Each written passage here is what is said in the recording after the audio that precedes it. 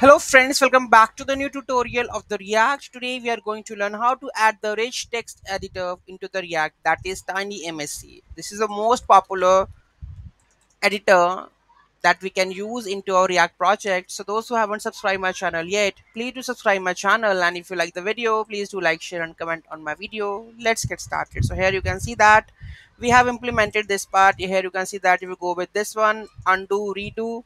Okay, you can change the colors also like this. So choose any of the formatter. Okay, so according to it, it will change the color also.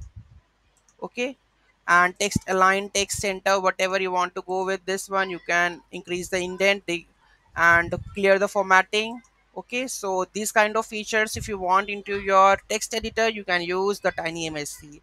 So let's see how we have used this one. So dive into the code level. So what we have to do here, you can see that we have the React use state. From the React, you have to install the TinyMCE React. Okay, and here we have to set the content. We have initialized with the initialize the state, that is content, and the set content by default it's to be empty.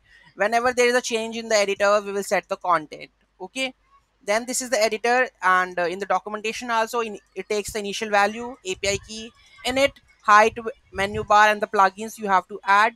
Okay, the toolbar you have to mention, that is to undo, redo, format, select, bold, italic, background, whatever the toolbar they have, you can just pass it and you're automatically shown into your text editor.